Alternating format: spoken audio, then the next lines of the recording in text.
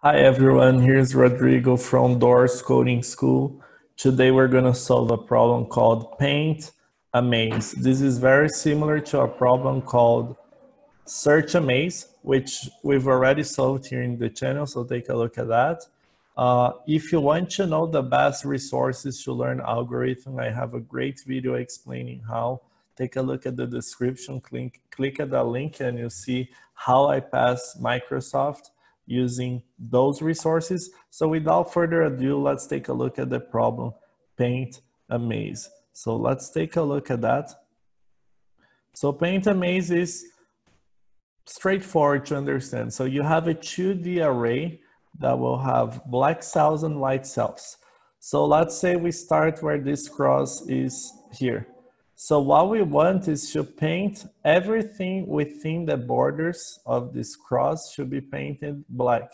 So this is what happened here. So everything, so not this white space is not here because they're blocked by these black spots, but everything within, so you're kind of expanding. If you ever played Minesweeper, it's almost like when you expand, the same idea. So if we started here, everything connected to this cell, which is also black, will be turning to white. So since this block up here at the top right is not white, we're not painting it, but all the remaining is painted white. So let's take a look at how that looks in code. So now we're gonna turn into our VS Code and use the debugger to understand how that works. So one way I like solving problems is having templates in your mind. Because when you're interviewing, you need to be quick and you have to come up with solutions on the spot without certain patterns. You're gonna take a long time to solve problems.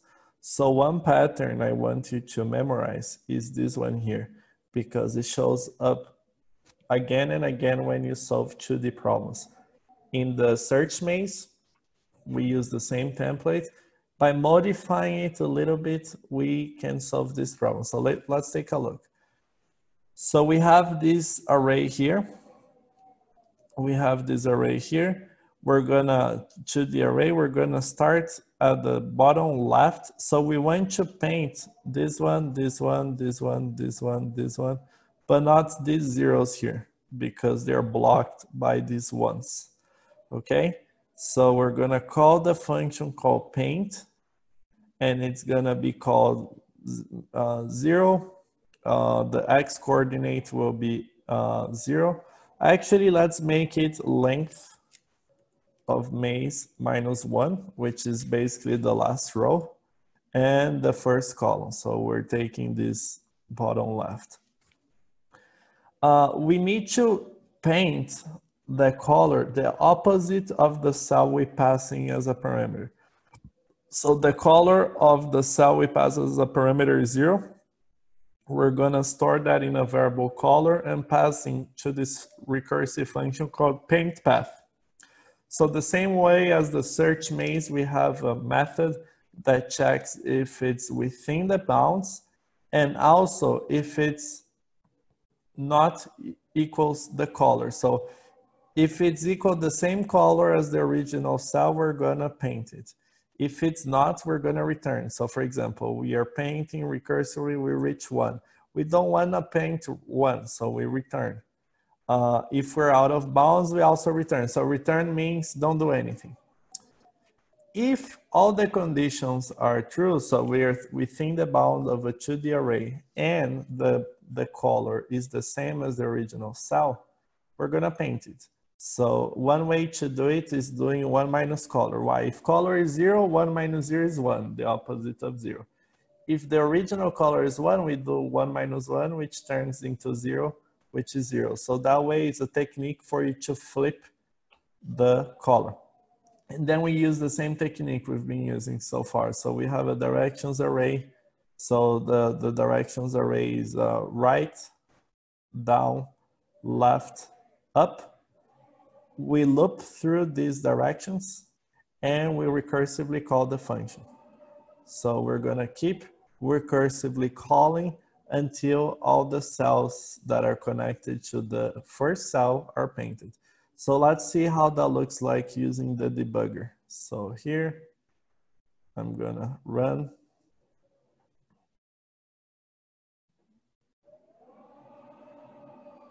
So my maze is here, 1, 1, 1, 1, 1. My original cell is, my first cell is 3, 0.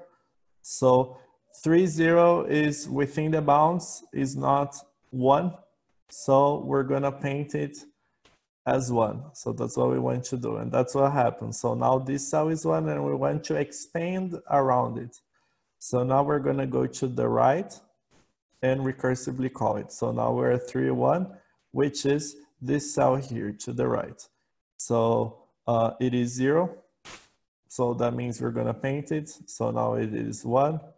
And what we're gonna do is basically recursively call the function. So we're gonna go do the same thing.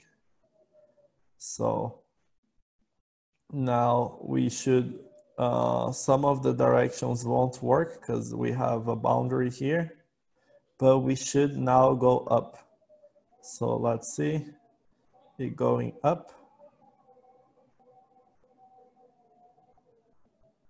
So now we should, so that's 2, 1, 2, 1. So now we're gonna paint this cell, so on and so forth. So if we continue this function, we're gonna get the result, which is painting all the cells.